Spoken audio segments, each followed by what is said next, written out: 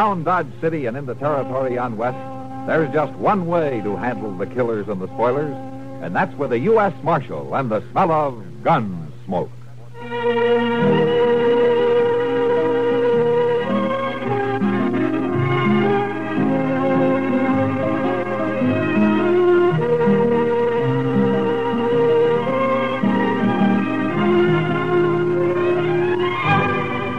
Gunsmoke, starring William Conrad, the story of the violence that moved west with young America, and the story of a man who moved with it.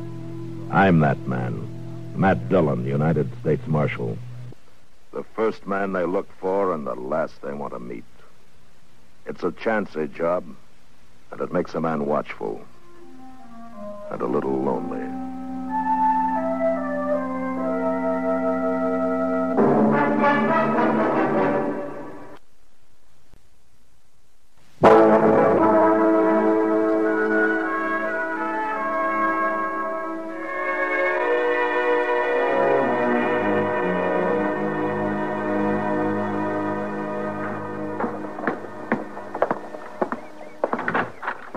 The horses is all saddled up and out front, Mr. Dillon. All right, Chester. I should be back late Wednesday or early Thursday. Well, don't you worry about nothing.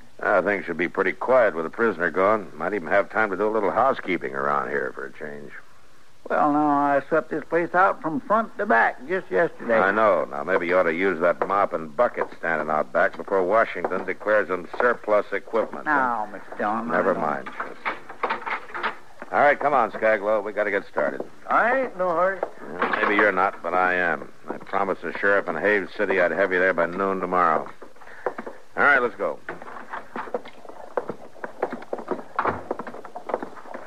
Mount up. Ain't you going to take the cuffs off? Uh-huh. At noon tomorrow, and I get up in that saddle. And Chester... Yes, sir? Don't take things too easy, huh? Oh, yes, sir. No, sir, I won't. All right. Bye, Mr. Dillon. Was that the marshal just rode off? Yes, it was. Oh, what time will he be back? What time? Well, if you'd ask me what day, it'd be a better question. This is serious, young man. How long will the marshal be out of town? Well, I expect him back of a Wednesday or Thursday. Oh, I'll probably be dead by then. Dead? Look, mister, I'm Mr. Dillon's assistant, and if you're in trouble... Are you good with a gun? Well, sure. Oh, I may not be as good as Mr. Dillon, but I do all right. I'd sure feel better telling all this to the marshal. Oh, what? You ain't told me nothing yet. I have to trust you. Can we talk inside? Oh, well, of course. You can come on in. Oh, what's this about? Here's my card. Professor Albert Cramston, Doctor of METAL... Metallurgical Research. Oh. Well, that sounds pretty important, but it don't sound very dangerous. Well, believe me, son, it is dangerous. If the syndicate has put a price on your head.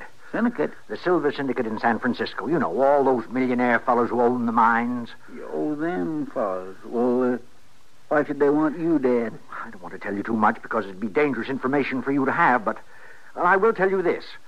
They've hired 8 killers to track me down, and the one who catches up with me gets $10,000 for the job. Well, is any of them 8 men in Dodge now? I don't know. I don't know who they are or what they look like. I just know they mean to get me. Well, there ain't anything I can do, Professor. Thank you, son. And I just want to say, keep your gun close by, because the welfare of your country and mine may be resting in your hands.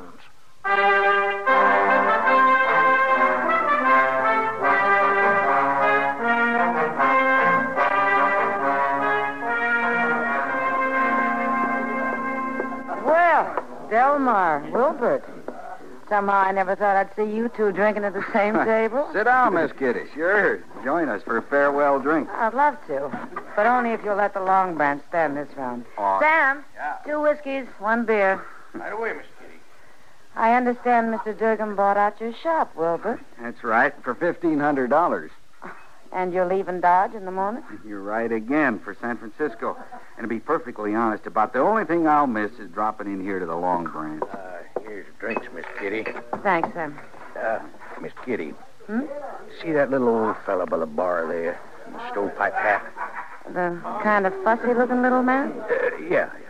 What about him? He keeps borrowing dimes from the customers. Sam, you know we don't allow panhandling in here. Oh, but he pays them back. What? Yeah, 3 times now I've seen him. He borrows a dime, he leaves, comes back, buys a drink with a silver dollar, takes his change, and pays back the dime. Well, you worry about it, Sam. I'm going upstairs for a while. I got some bills to go over.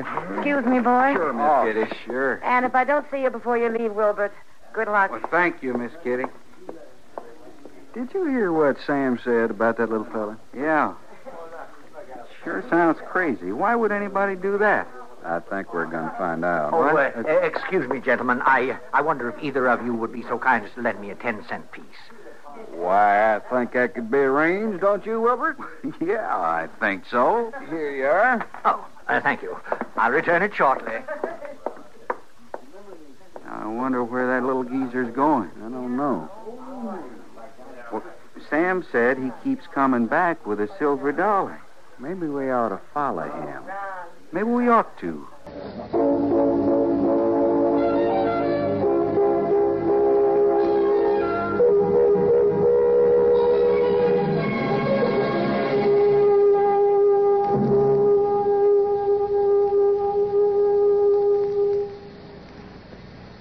Janet, I'm worried. About the church supper, Mother? I promised I'd make the chicken pies, but the way I felt lately with headache and muscular aches and pains, I don't feel up to it. I don't wonder with that discomfort. Better do something about it. But what? Try Doan's pills. Good advice. That's Doan's pills, an analgesic and mild diuretic to the kidneys. Nagging backache, also headache, dizziness, and muscular aches and pains may come on with overexertion, emotional upsets, or everyday stress and strain. Doan's pain-relieving action is often the answer, and they also offer mild diuretic action through the kidneys. So if nagging backache is making you feel worn out, tired, and miserable, with restless, sleepless nights, don't wait. Try Doan's pills, used successfully by millions for over 60 years. See if they don't bring you the same welcome relief. Get Doan's pills today. To save money, buy Doan's big economy size.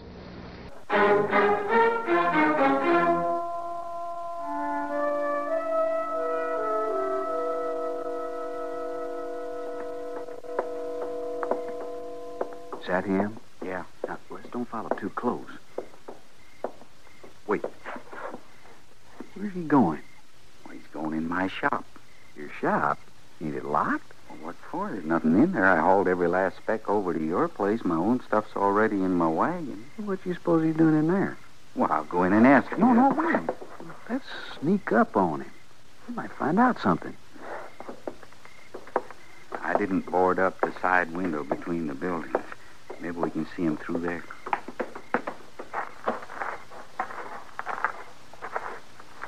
Got a lantern.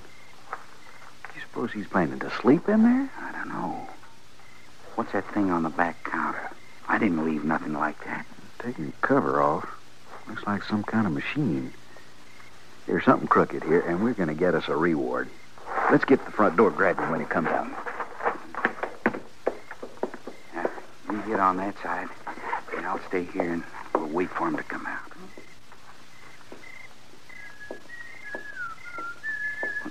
Oh, that's Chester. We got to get rid of him. Why? Because if he's in on it, there won't be no reward. Oh, you know what? Durgaman got me. Chester? Yep, Chester, just taking a last look at the old shop. Oh, yeah, that's right. You're leaving town tomorrow. Well, I sure do wish you luck, Wilbert. Thanks, Chester. Well, Chester, I suppose you have to get on with your rounds, being a peace officer and all.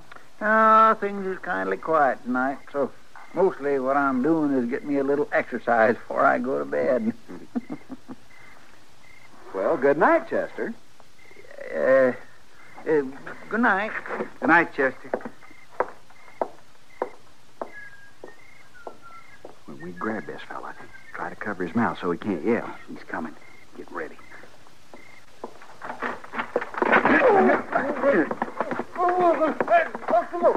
Hold him, Gatsby. Hold him. I got him.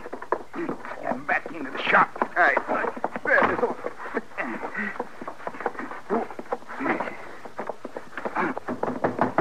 Delmar! Wilbur! You got him, Chester. Come on in. You got to. And we get the reward. Here, that's Professor Crampton. Let him go, Wilbur. Don't you do it, Wilbur, till he agrees about the reward. If there's a reward, you can have it. Let him go. His face is turning blue. You said you'd protect me. Now, you shoot him. You shoot him. Whose side are you on, Chester? Now, look, Professor, these two fellers ain't killers. And they ain't from that syndicate thing. They're just Mr. Durgam and Mr. Gatsby. Oh, well, that's certainly a relief. Well, what about him? Who's he? Professor Albert Cranston, gentleman, late of San Francisco. Oh. Pleased to make your acquaintance. Howdy. We were watching through the window there. Well, you sure looked suspicious to us. Oh, well, I can certainly understand that. And since you've stumbled onto a part of my secret, I guess you're entitled to know the rest if you want to. Well, I sure do. Me too. I'm kind of curious about this myself. But first, I have to ask you, are all of you natural-born citizens of the USA? Well, of course. And Sure. none of you are in the employ of a foreign government? You mean like Europe or France or one of them towns? That's what I mean. What, now, that's silly. Well, I won't even have nothing to do with foreigners. Me neither. Well, I've got to ask those questions. And one more. If the good of our duly constituted government depended on your keeping a secret, would you die instead of revealing it? Sure. Yeah, of course. All right. Now, I want you to watch this carefully, gentlemen, so you'll be convinced in your own minds of the importance of this little device. I'll explain it to you step by step as I go along, and if you have any questions, don't hesitate. You just speak right up. Well, man, this is also mysterious. Like, what does that thing do? You won't believe your eyes, Mr. Proudfoot. Would one of you contribute a dime to this demonstration? I got one. I got one. I got it down here somewhere. I'll take all three of them, and then you'll each have a permanent memento. A reminder that you were among the first to witness the results of my discovery. I'll use your dime first, Mr. Proudfoot. Chester. Oh, all right, Chester. Now, put the dime in this funnel here at the top. Now, you count to three, slowly. 1, 2, 3. Fine. Now, I give the crank 4 complete turns.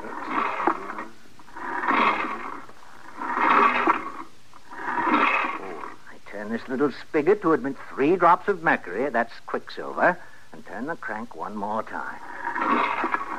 And there we are. Now, you see that lever there, Chester, on the bottom toward the front? Yes, sir. What about it? Oh, reach over and pull it. Well, now, I ain't sure. No, it won't hurt. You just pull it. Do it. Well, I know, but... No. Well, I declare. That's a silver dollar. I told you you wouldn't believe it. You can take that cartwheel to the bank tomorrow, and they'll tell you it's real. Oh, it's real enough, but how is it done? Oh, it's really very simple once you understand the physical principle. It has to do with what I call induced porosity.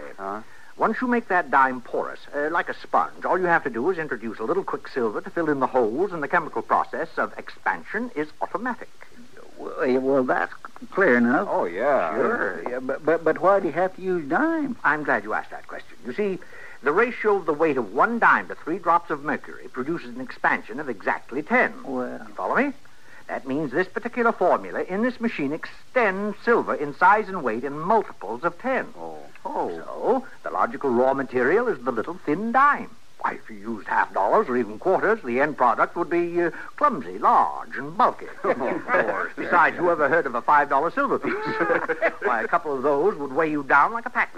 Oh, you're sure right there. No, you couldn't have them any bigger than $1. Why, anybody can see that. Now, anything else you don't understand? Oh, no. How about you fellows? No, it's real clear to me. Me too, but... But what? I would like to see that thing work again. So would I. All right. But this time, you turn the crank, Mr. Gatsby. 4 times? Yes, but not till I tell you to. You ready? Yep. All right, now put in the dime. 1, 2, 3. Now. What? Now, turn it. Oh.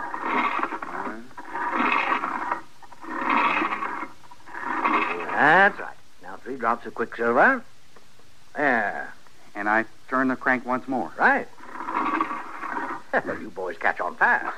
Is it ready now? It should be. Pull the lever. I'll be doggone, I did it. Well, that sure is surprising. It sure is. It sure is. Can I try it? Now, I haven't had a turn. Can I try the whole thing? Well, I'd like to accommodate you, but I think I'd better cover it up and put it away before some untrustworthy person finds out what we're doing in here. Well, why don't you come have a drink with us, Professor? Yeah, we'd be proud to have you at our table. Well, that's very kind of you, gentlemen, but I do have a few little things I must do. If I finish in time, I may join you at the Long Branch. Well, whatever you say. Anyway, a pleasure meeting you. Yes, it was. Good night, sir. Good night, gentlemen. Good night. Good night. And the pleasure was all mine.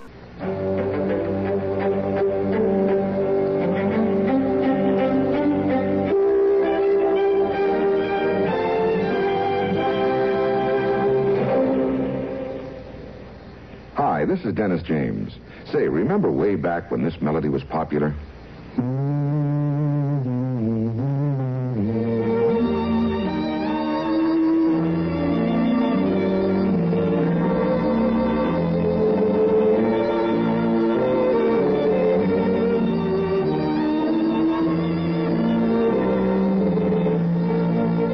There's something very special about a long-time favorite, isn't there? Well, folks feel the same way about one of Kellogg's favorites, Kellogg's All Brand. Going on 41 years now, it's been America's most popular good food way to fight irregularity from lack of bulk. Because it's whole brand, Kellogg's All Brand gentles away irregularity safely and reliably. And because it's deep toasted for extra crispness, it never gets mushy in milk. There's only one All Brand, Kellogg's All Brand. That's ALL-BRAN. Kellogg's All Brand.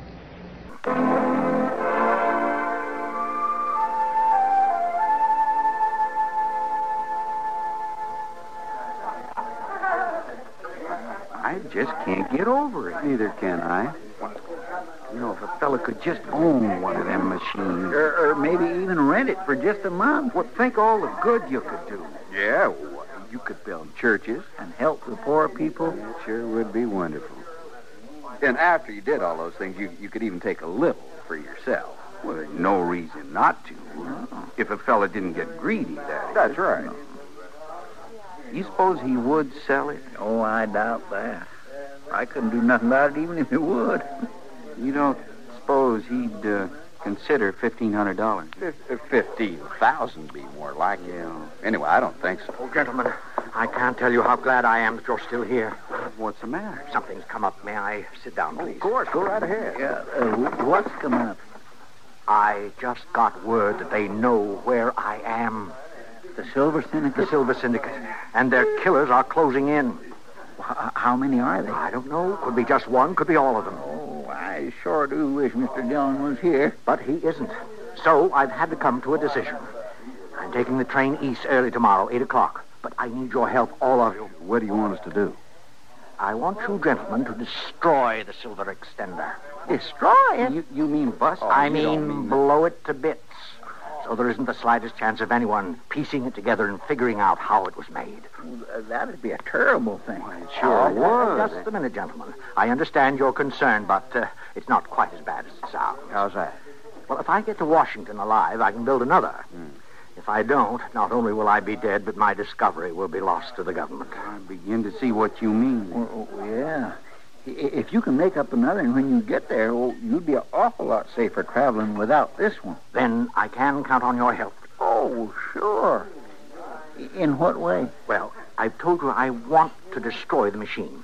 But when you're dealing with Washington, you can't do things just like that. No, sir. Now, see if you can understand my problem.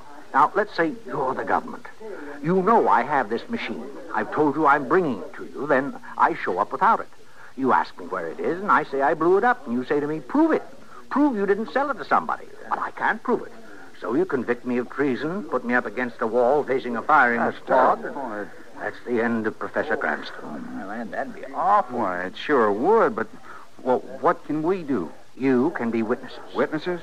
If 3 honest citizens signed an affidavit that they saw the machine blown up, they'd have to believe me. Would you be willing to do that?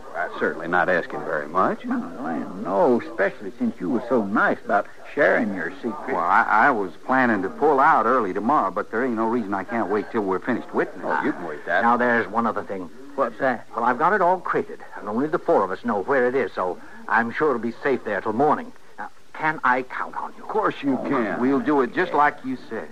I don't know how to thank you, gentlemen. But when I tell the government what you've done for your country, you can be sure the U.S. Treasury will find some way of rewarding you for your services. Well, I'll be at the Dodge House if any of you need me.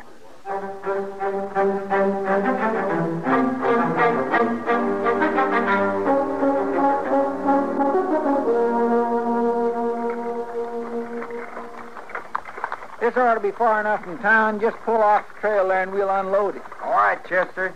Yep. That's good. Oh. You get that tailgate open, Wilbert, and I'll slide the crate back to you. Well, now, just a minute. Let me help you, fellas.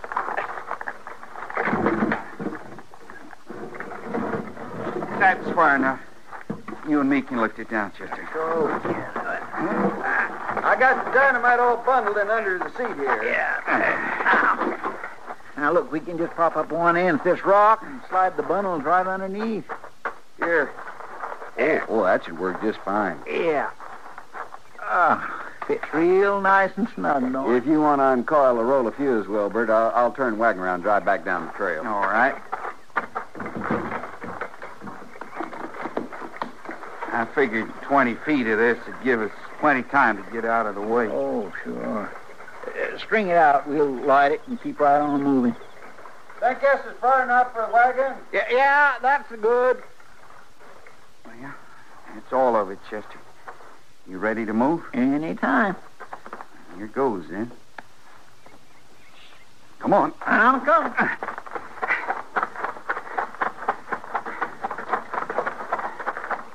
You got plenty of time. Oh, you keep a good hold on them horses. There's good 5 feet left before she blows.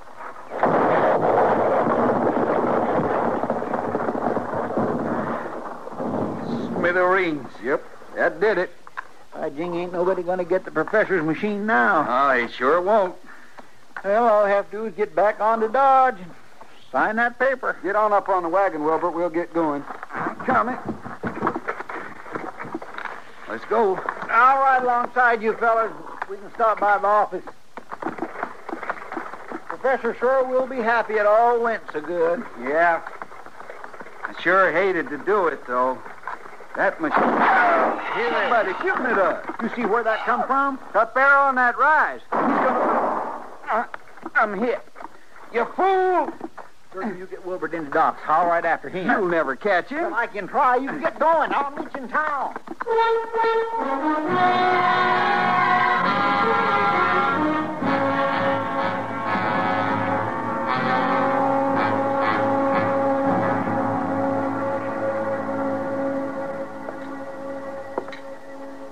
Well, I'm not blaming you, Chester. The professor has taken in people a lot brighter than you are. Well, if he'd have tried to sell that machine, I would have got suspicious, but he didn't. Not on a thing like this, people sell themselves. And you can be sure he got through to somebody. Or Gatsby and Durgam wouldn't be laying up in Doc's office with each other's bullets in them. Well, it all sure went over my head. Machines like that have been fooling people since the first day men stopped trading buckskins for flour and started using money. And as long as there's a man alive looking for something for nothing, it'll go right on working. Suppose. Matt? Yeah, Doc. If you want to talk to Durgam, you better do it now. All right. Come on, Chester. What about Gatsby? He never came out of it. Died a half an hour ago. No, my. Yeah, sure doesn't make much sense, does it? Few killings do. Oh, that you, Marshal? Yeah, that's right. You're not laughing at me, are you? No, I'm not laughing. Something you want to tell me? Not much to tell. The stakes were big, but I lost. Just what were the stakes? Didn't Chester tell you?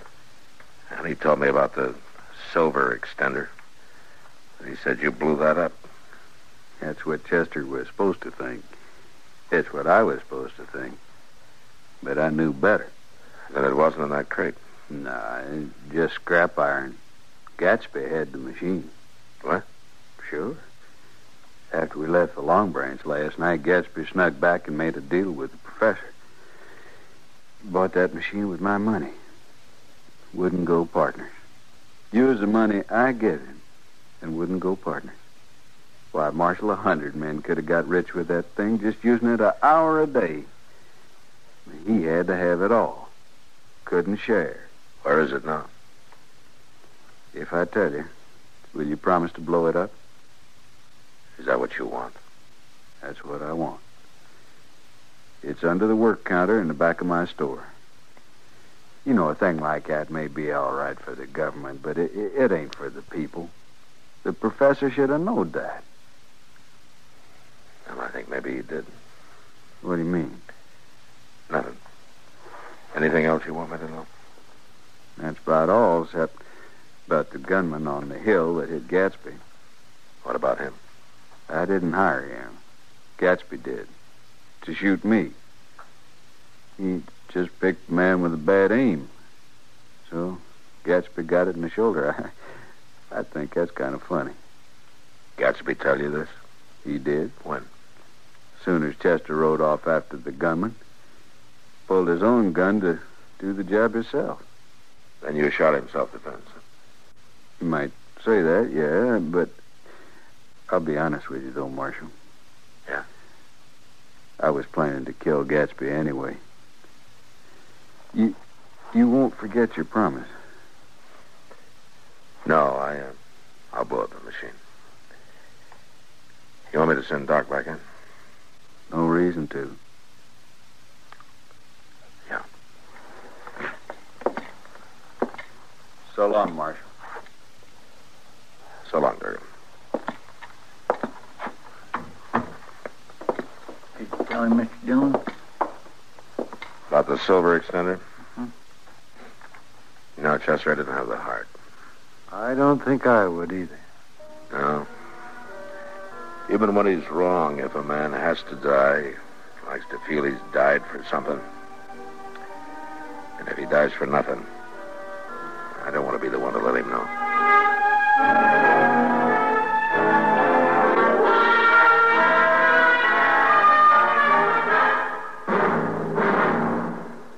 Get the really light refreshment. Sociable. This is where I talk, Kay. Get the really light refreshment. That's Pepsi-Cola, of course. I just wanted to say be sociable, Charlie. Of course, Kay. Be sociable. Have a Pepsi on the road or at home. It always refreshes without filling. Charlie. Pick up extra cartons now. Pepsi is so delicious it goes fast. That's why you should keep plenty of Pepsi on hand. Oops. Maybe I'd better sing. Be sure to say keep Pepsi handy. Yes, Charlie. But the song says it sociably. Be sociable. Look smart. Keep up to date with Pepsi. Drink light, refreshing Pepsi. Stay young and fair. Get an air. Be sociable. Have a Pepsi. What Kay means is get plenty of Pepsi next time you shop. Well, yes.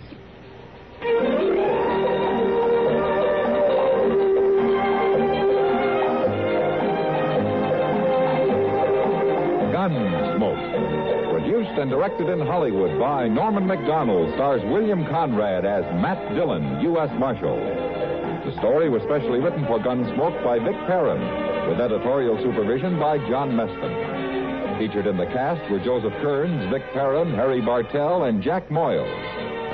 Harley Bear is Chester, Howard McNear is Doc, and Georgia Ellis is Kitty. This is George Walsh inviting you to join us again next week when CBS Radio presents another story on Gunsmoke. This is WBT Radio in Charlotte, North Carolina.